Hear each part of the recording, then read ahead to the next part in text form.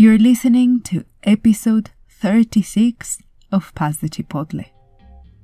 I'm your host, Rocio Carvajal, food history writer, cook, and author. And on this podcast, I explore the gastronomic traditions of Mexico and bring together the voices of cooks, authors, and entrepreneurs who build cross-cultural bridges around the world, championing Mexican food. To find more information about the podcast, please go to passthechipotle.com. You can subscribe and leave a review on iTunes, Player FM, Stitcher, Google Play, and YouTube. Hola, hola, and welcome back to Pass the Chipotle. And if this is the first time you tune in to the show, a very warm welcome. I've been very busy creating all sorts of great content to bring you in the following month. Combining food research, book writing, delivering food tours, cooking classes, and producing this show, it can be a bit challenging at times, but I think it's all those inputs that keep me on my toes and help me having a fresh view about the many ways in which food traditions touch our lives. And with that in mind, I have decided to create something new. For this third season of the podcast, I will take a closer view to the culinary regions of Mexico. Each of them is fascinating in their own right and are the result of specific circumstances that make them culturally significant, and all of them have contributed to the elevation of Mexican cuisine as intangible heritage of mankind by UNESCO. As I unfold this metaphorical gastronomic map, it will become evident that the variety and abundance of ingredients and traditions across the different regions of Mexico are very hard to compress in a few sentences, let alone in a few dishes. That is why many interpretations of Mexican food fall really short to represent the whole of the nation's cuisine.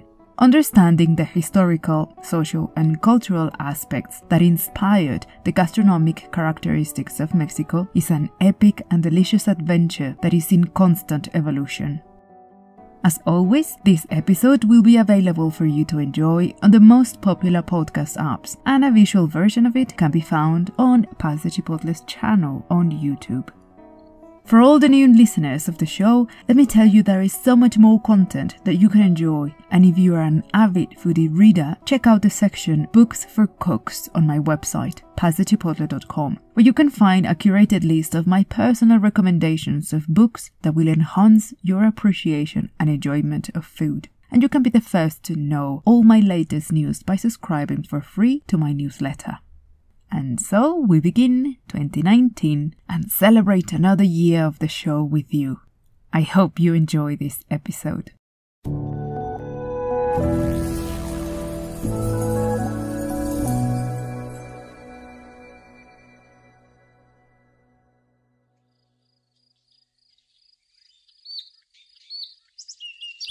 The culinary landscapes of Mexico mirror the vast and contrasting geographical zones of the country.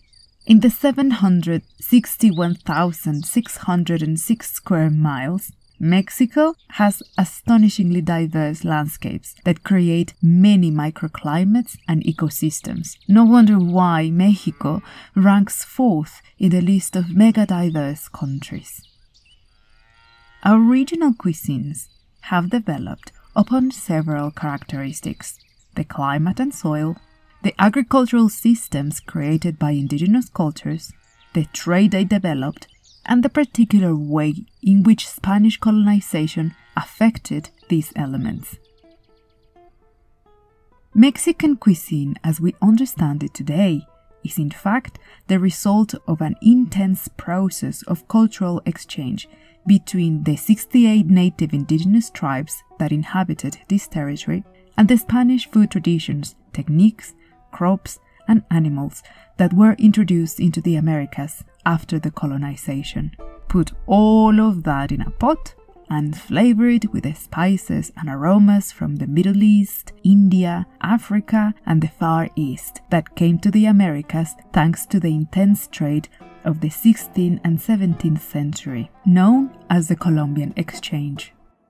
The recipes, dishes, and agricultural practices that are the result of all that is what we acknowledge as Mexican food. The region with which I chose to open this serial is the majestic Central High Plains, framed by the volcanic belt and mountain ranges that create a system of vast and fertile valleys which have fed entire civilizations and continue to do so to this day. I am painfully aware that I have a strong bias for this region, as it is also my birthplace. I grew up walking these valleys, harvesting, cooking and eating its many traditional dishes. But the relevance of this region speaks for itself. It is the cradle of corn, the ancestral home of the greatest indigenous markets of the pre-Columbian world, and the melting pot that created many of the most emblematic dishes of Mexico. The Central High Plains are not a perfectly delimited area, but they allocate the states of Puebla, Tlaxcala, Morelos, Mexico, and Hidalgo. It has an average of 2,000 meters above sea level. For those who refuse to use the decimal system, that is about 6,561 feet. And the temperatures range from 8 to 34 Celsius degrees, which is considered actually quite mild, and has a generous rainy season that goes from April to September. This region was also the ancestral home of many indigenous tribes, such as the Tlaxcalteca, Popoloca, Nahua, Mazahua, Mazateca, Tepehua, Otomí, Olmeca, Xicalanca, and Cholulteca. And as I have mentioned before, the intense volcanic activity that occurred several thousands of years ago, well, except for Popocatépetl, created the perfect conditions for controlled humidity, sources of water, and fertile soils that facilitated agriculture.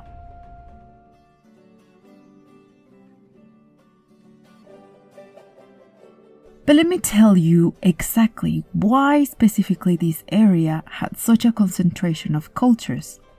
And the reason is that almost 12,000 years ago, in the beginning of the agricultural revolution, during the Neolithic, the very end of the Stone Age, all around the world, an extraordinary phenomena prompted the almost simultaneous transition from nomadic to sedentary lives, and chose certain regions where the slow but incredibly transcendent domestication of grains took place. The domestication of corn occurred in an area which is located in the limits of the modern states of Puebla and Oaxaca, where certain ancient wild grasses were first discovered. And they were mere squalid plants with really few and irregular kernels that grew from what it looked like an oversized wheat spike. But the human groups that came across this grain saw great potential in it. And after several thousand years of continuous selection and cultivation, the plant evolved until achieving the characteristics, size, shape, and flavor we know today.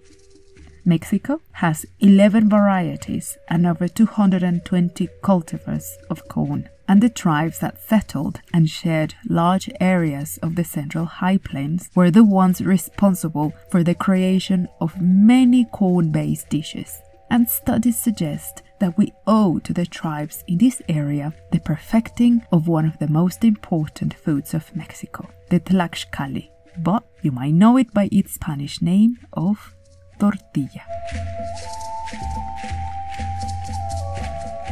The cultivation of corn combined with beans, chiles, tomatoes, and courgettes creates a microsystem that generates a symbiosis between the plants. That means that while the corn's hungry roots soak up the nutrients of the soil, the canes also provide shade and structure for the beans to grow and return nitrogen back into the earth, while tomatoes, chiles, and courgettes fertilize and balance the acidity of the soil. This crop system is known as milpa and has been used continuously for more than 9,000 years in Mexico. We will return with the show after this short break. Bonjour, je m'appelle Amélie, je viens de France et j'adore écouter Pass the Chipotle podcast. Hola, soy Ramiro, soy de Matamoros, México y me encanta escuchar el podcast Pass the Chipotle. 你好，我係愛麗蝶，其實我係法國人，我好鍾意聽 Pass the Chipotle podcast. नमस्ते, मेरा नाम किम, India से and मैं पास the chipotle podcast सुनने को अच्छा लगता है. Hello everyone, this is Kira from the United States and I love listening to the Pass the Chipotle podcast. Hello, this is Rebecca from the UK and I love listening to Pass the Chipotle podcast.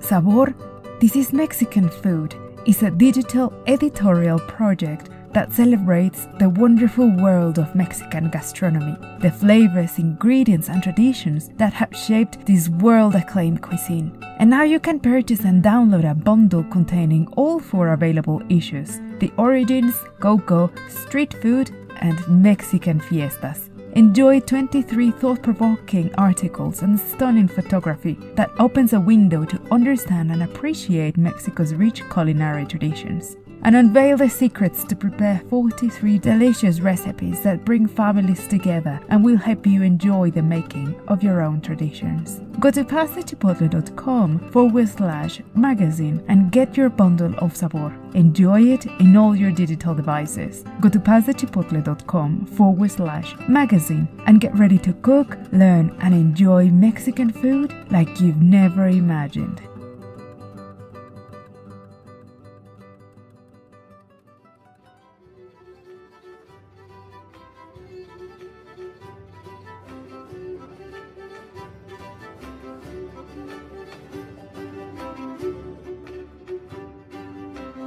It is not surprise then that in this fertile and prosperous region, many large indigenous cities like Cholula, Tula and Teotihuacan flourished, and it was also chosen by the Mexica to build the capital of the Aztec Empire, Tenochtitlan, which was destroyed by Hernán Cortés to build the capital of New Spain and later received the name of Mexico City.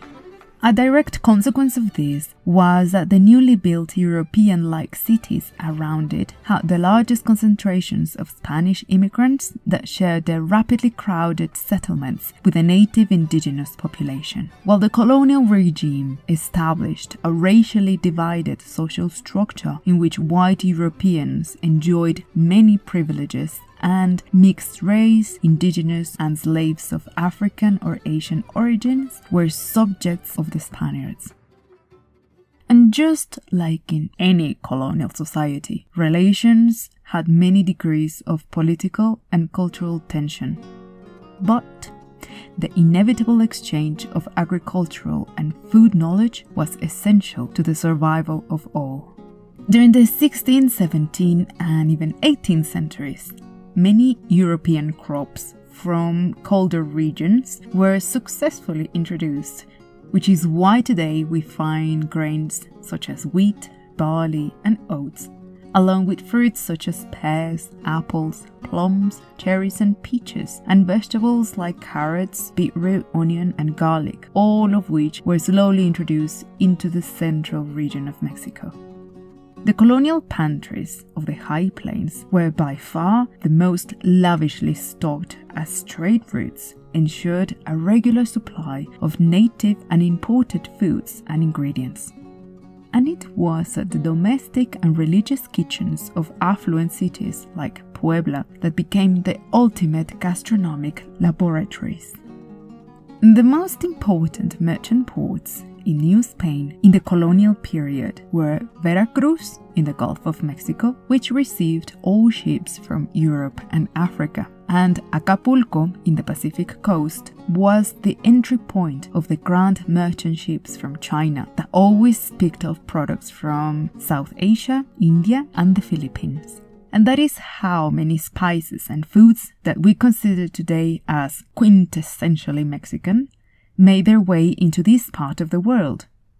And it might surprise you to know that among these precious items are cinnamon, cumin, cloves, coffee, sugar, coriander, pineapples, tamarind, hibiscus, mangoes, bananas, rice, and limes. The slow but essential exchange of cooking methods, combining flavors and creating new dishes, reflected not only the abundance of these ingredients, it also shaped a new cultural identity of a rich and complex mixed heritage. And let me illustrate this with 4 dishes that represent much of this exchange. Mole poblano, the ubiquitous mulis, which were indigenous stews prepared with toasted and ground seeds of chiles, pumpkin, and other seeds, were dissolved in thick broths made with tomatoes, more chiles, and seasoned with herbs. The protein was usually in the form of fish or wild game that was regularly hunted, not farmed, like deer, armadillo, certain birds, and also edible insects combined with vegetables. Come in the European and Asian galleons with lavishly aromatic spices and exotic fruits, and the once basic muli recipes from the Poblano region were transformed by the creativity of Spanish and indigenous cooks, who added onions, garlic, cloves, raisins, cinnamon, aniseed, plantain, pig's lard, sesame seeds, and chocolate, among many other ingredients, that gave as a result an intensely rich and multi-layered dish, so emblematic that it is seen as a national treasure. Barbacoa from Hidalgo. Barbecuing is a cooking method present in almost every civilization around the world.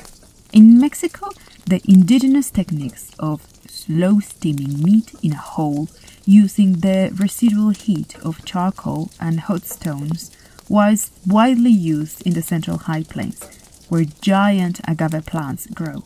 The leaves of these plants are used as insulation and recipient to cook vegetables, fish, and game. After the introduction of farming animals from Europe, such as pigs, cattle, sheep, goats, horses, and donkeys, they found their way rapidly into the colonial diet. Marinades had the addition of foreign ingredients like bay leaves, cumin, garlic, oranges, onion, and apple vinegar that created a more complex and flavorful combination that infused mutton and sheep during the cooking process. Pozole from Morelos.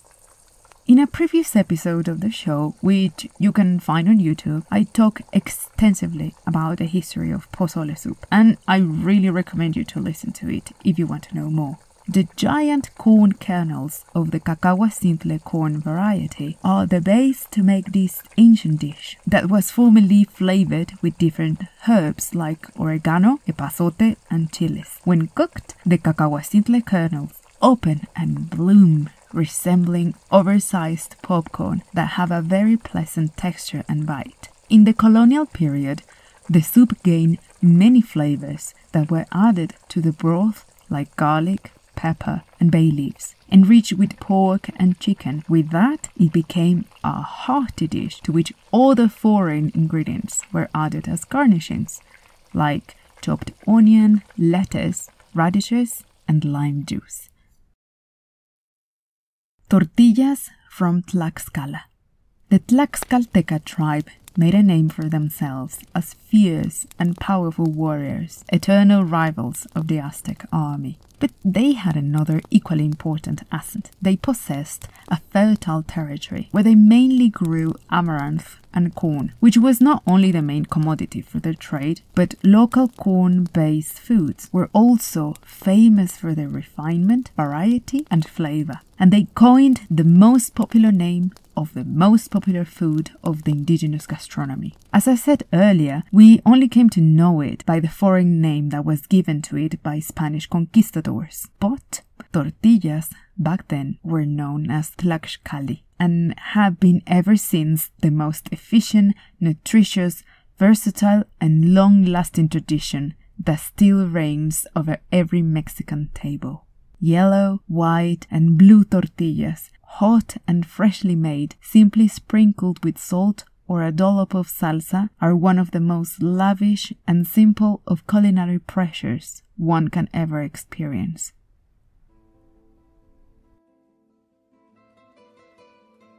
As you can see, the impact of the pre-existing culinary traditions of the Central High Plains grew exponentially with the addition of Spanish and European techniques, recipes, and tastes that gave as a result dishes that incorporate the indigenous preference for a plant-rich cuisine that use methods like charring on naked flames, grinding, and steaming, with the Spaniards' strong like of heavily spiced food loaded with meats and sweet and savory combinations.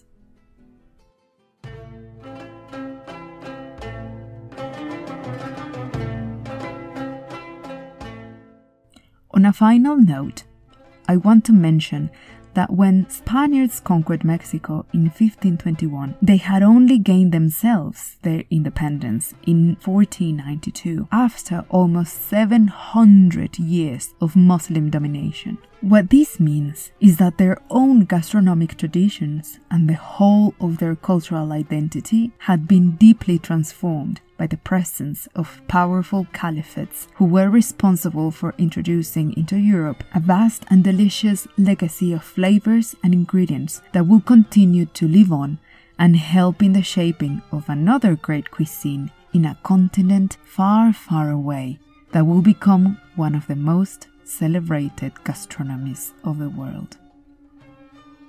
And with this, we finish the first special of the Culinary Regions of Mexico. Next, I will talk about the exuberant peninsula of Yucatan, the grand legacy of the mysteriously vanished Mayan culture, and the flavors and history of the Mexican Caribbean.